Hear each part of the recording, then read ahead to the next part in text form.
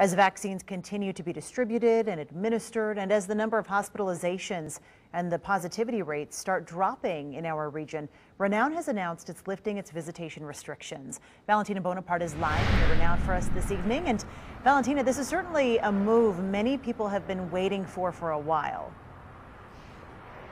Kristen, it is such good news for so many families in the area, and I know there may be people at home watching this wondering why they didn't do it a month ago or days ago, but the hospital says that it was simply not safe to do it then.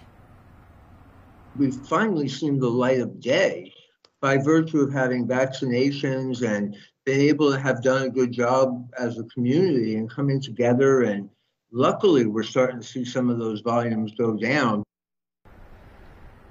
The action was also inspired by Darlene Randolph. Her husband died after being in the hospital for 17 days with COVID-19.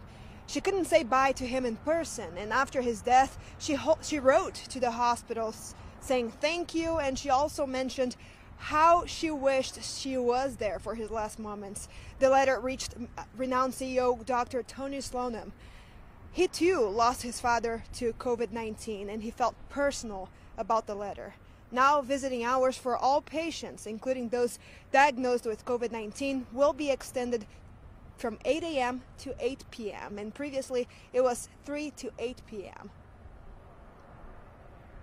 It's very humbling to know that I had that impact, but I know how critical that impact is to help get those families connected.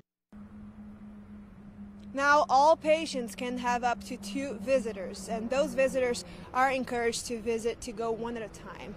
Covering the story, Valentina Bonaparte, 2 News.